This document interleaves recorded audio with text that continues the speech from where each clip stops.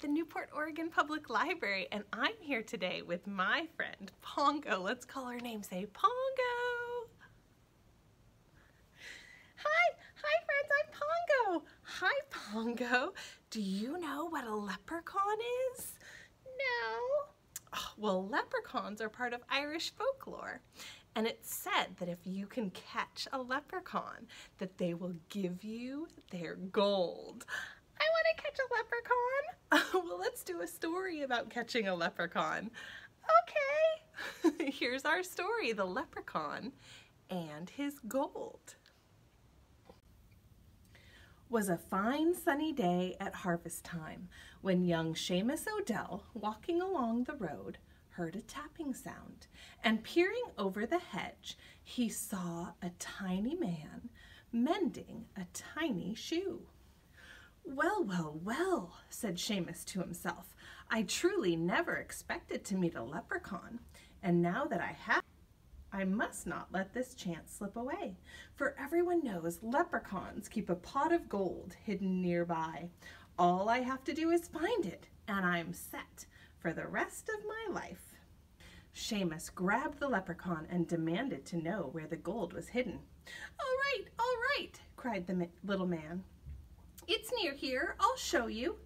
And together they set off across the fields, as Seamus was careful to never take his eyes off the little man who was guiding him. And at last they came to a field filled with clover bushes. The leprechaun pointed to a large plant. The gold is under here, he said. All you have to do is dig down and find it.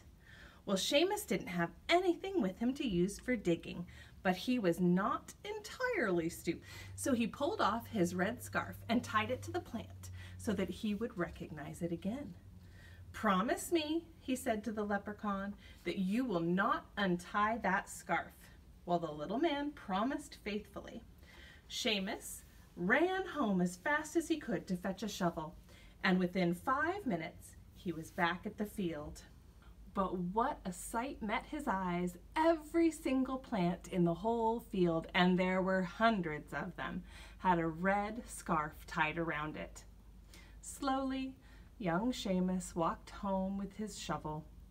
He didn't have his gold, and he didn't have the leprechaun, and now he didn't even have his red scarf.